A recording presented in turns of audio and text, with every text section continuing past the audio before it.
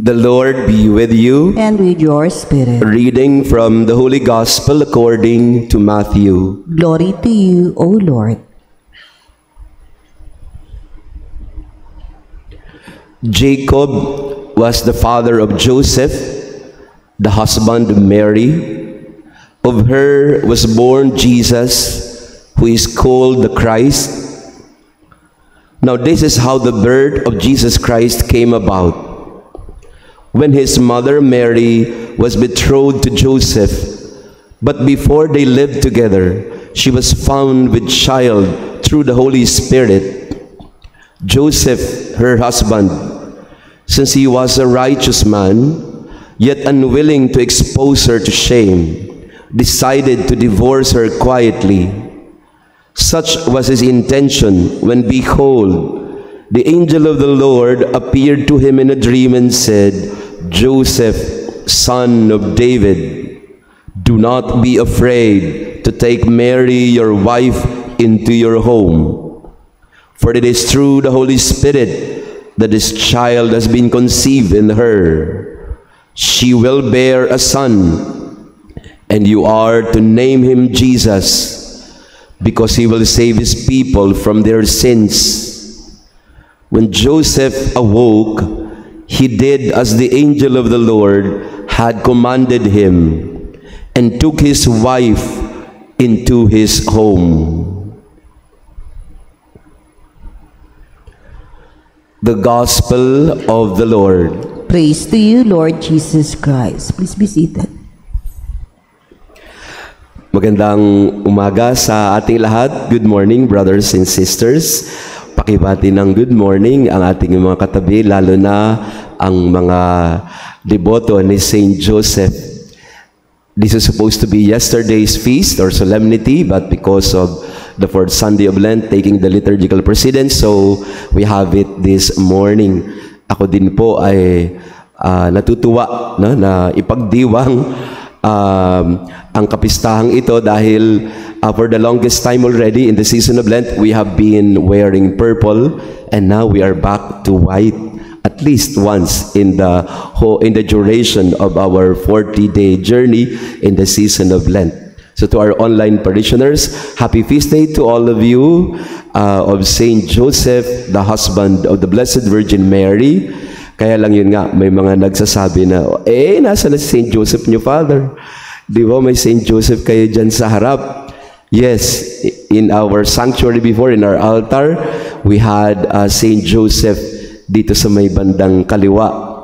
Kaya lang po, as I've told you, nag-crack po yung image ni Saint Joseph at maaaring mahati siya.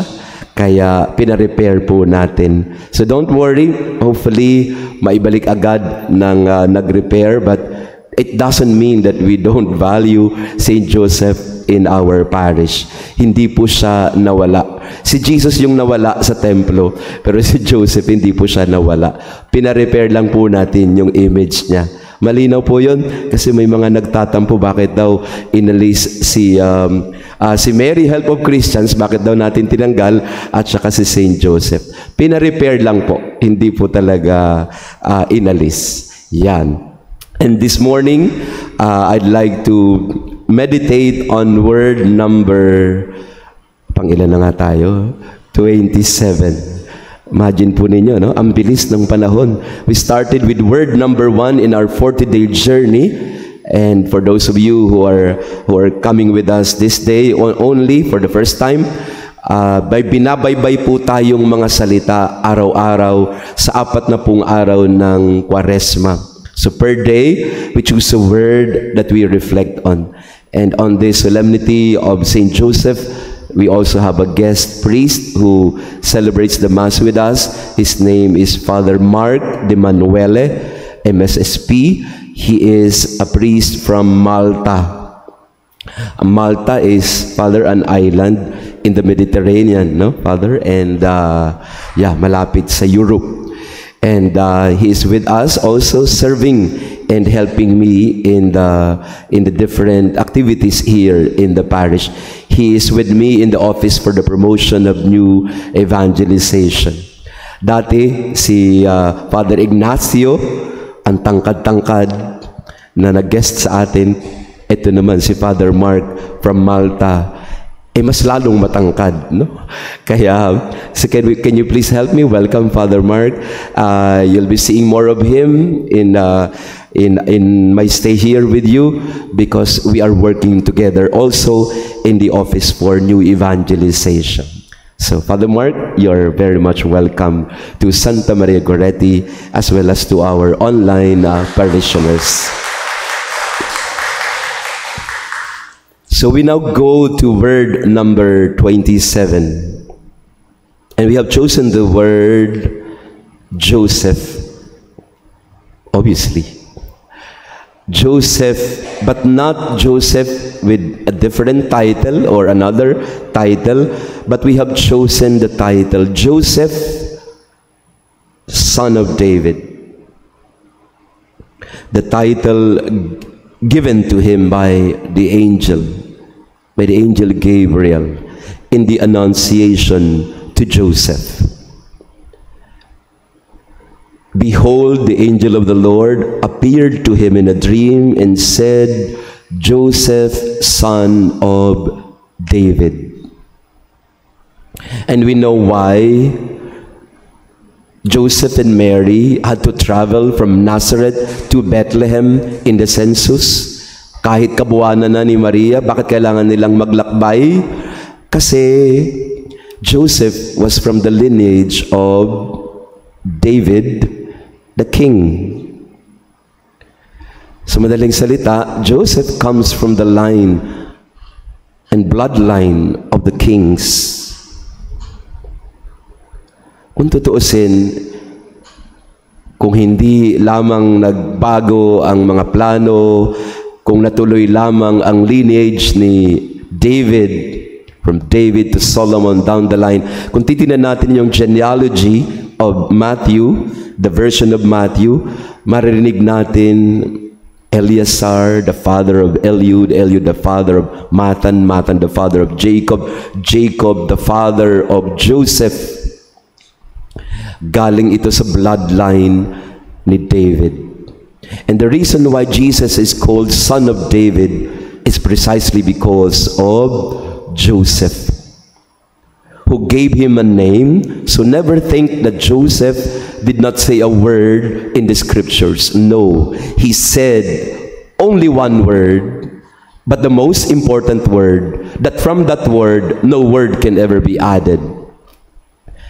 In our gospel today, we heard about the role of Joseph. As the angel explained to Joseph, this will be your role. You'll take Mary, your wife, into your home. She'll bear a son, and you are to name him Jesus. Meron pong dialogue si Joseph sa Bible. At ang angel pa yung nagsabi sa kanya, isa lang ang dialogue mo, Joseph. Wala ka ng ibang dialogue. Just one word. Name the child Jesus. Kung ikaw lang naman na, kumbaga sa screenplay, sa isang movie or telenovela, at sasabihin sa iyo ng director, o ikaw, Father Jason, wala kang masyadong dialogue dyan, ha? Wala kang sasabihin. One word lang ang sasabihin mo, at sasabihin ni Direk sa iyo, pero ang dialogue mo ay Jesus. Sasabihin ko kay Direk, all the time, Direk. All the time. Wala nang ibang dialogue, wala nang ibang sasabihin, except one word, I'm okay with that. I'm fine with that. Your only dialogue in this film, Father, is you say, Jesus. And that was the role of Joseph, to name the child Jesus. And I only imagine and visualize, kayo po, nung sinabi ni Angel Gabriel kay Joseph, pangalanan mo yung bata na Jesus, maybe Joseph rehearsed it in his mind.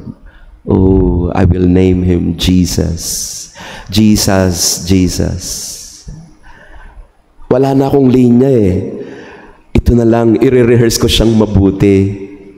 Jesus. Repeating every day, habang siguro siya ay nagtatrabaho, habang siya'y gumagawa ng bahay, ng mesa, ng silya, Because he was a tekton, not just a carpenter. He was working with wood, working with stone, working with anything. He was a handyman.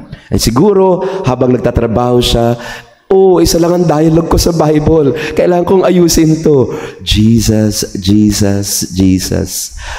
What a beautiful dialogue and line to have. At kung meron mang isang salita at wala nang iba, okay na ako dun.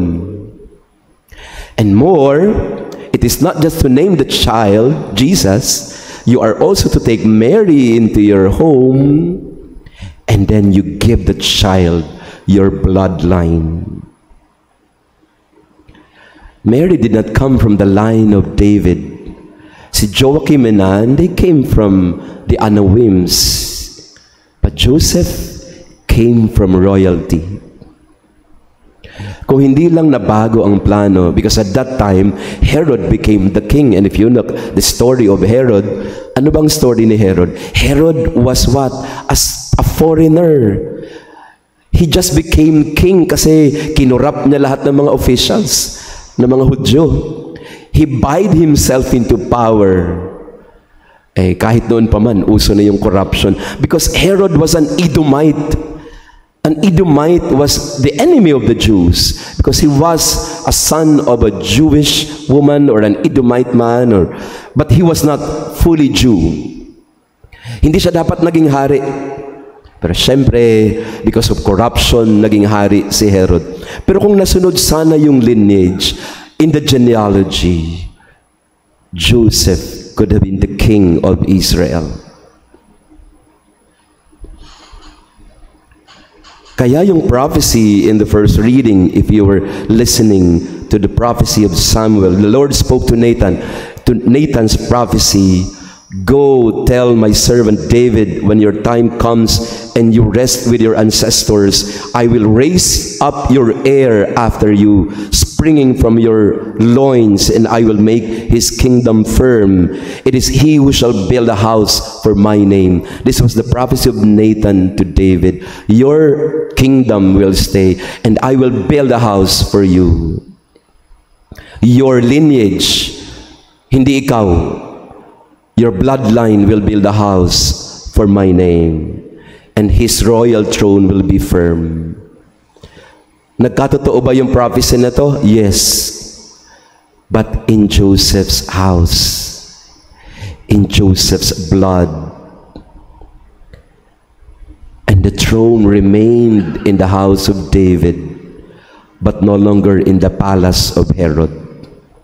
The throne, the royal house, was in that simple house of Joseph and Mary in Nazareth.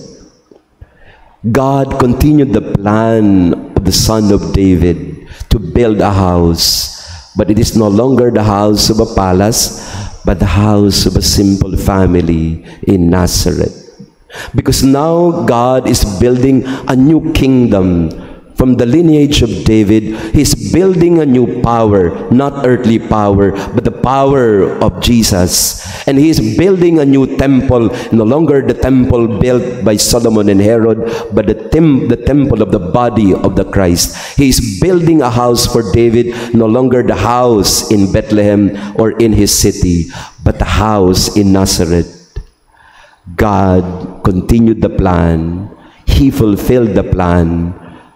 But the plan was more or less simplified. Iba, pero tuloy. At yun po ang magandang pagnilayan sa araw na ito. Naiiba ang plano, pero natutuloy ang plano ng Diyos. May plano si Jose at Maria, natuloy, nag-iba lang. Sa buhay nating mga tao, ito yung aral ni Jose sa atin at ni Maria at the same time. May mga plano tayo sa buhay, pero nag-iiba. Hindi ibig sabihin hindi natuloy, nag-iiba lang. Kaya sa misa natin ngayon in our Mass this morning, as we recall St. Joseph, we recall that the role of Joseph was short and simple, but it was a very important role because it was the role that fulfilled the plan of God, that the son of David will build a house for the Lord.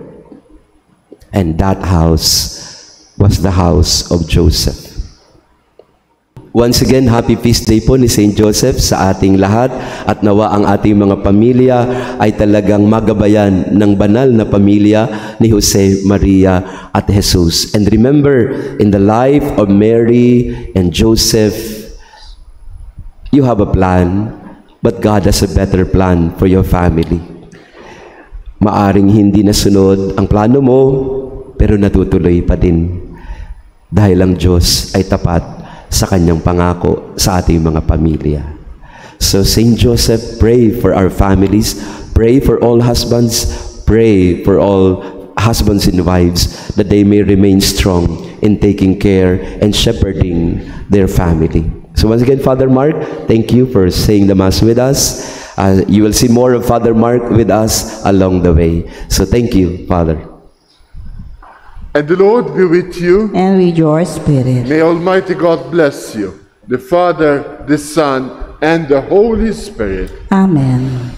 The Mass is ended. We go and proclaim the good news. Thanks be to God.